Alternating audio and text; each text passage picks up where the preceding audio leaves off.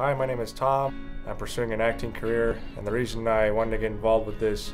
film festival was because I'm trying to get involved in the film industry, and I'm also intrigued by Japanese culture. So I saw that as a unique opportunity to get involved in an organization like this. Hi, I'm Derek. I'm originally from San Jose, but I came down to Los Angeles to study at Cal Poly Pomona. I think there's a lot of great films out there internationally, especially in Japan, and I think it'd be a real big shame if American moviegoers didn't get to experience that.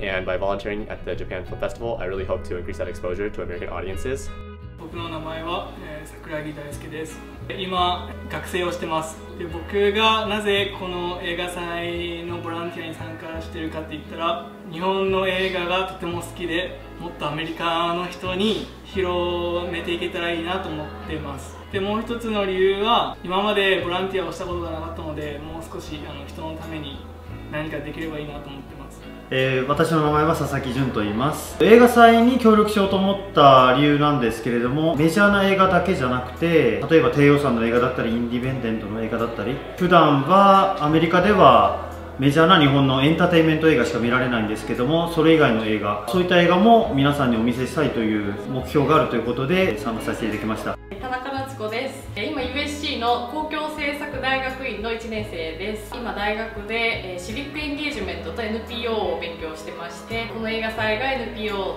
で開催されるということと、あとはコミュニティをベースにして作られているということで参考しました。実際に本当に映画を大好きな人たちが集まって作っている映画祭なので、皆さんにも楽しんでいただけると思いますし、日本のカルチャーも合わせて紹介できるということで、その活動に参加できるということで、とても嬉しく思っています。